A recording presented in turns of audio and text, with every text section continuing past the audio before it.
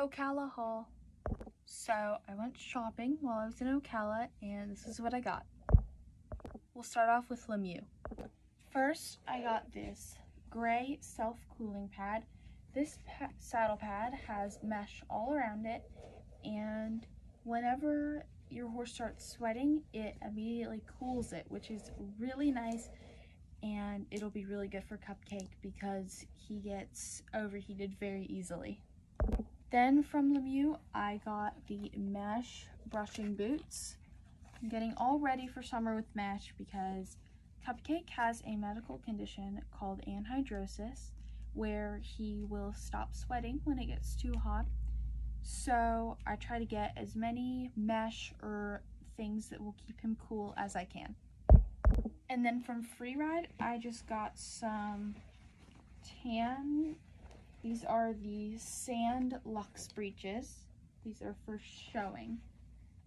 And then the rest of this is all from Tack Shack. So I got some stuff for my friends. Perfect Prep and Spurs. They're not for me. And then the rats chewed up my noseband, so I had to get a new bridle because there was no way to fix my other one and there was no nosebands that matched it. So this is Cupcake's new bridle. It is by Black Oak. My friend has one of these. It's a really good brand. They're very affordable. They're on the cheap but still very nice side. So this is Cupcake's new bridle. And then I got this just leather shine. And then I got two crops, one for me and one for my friend.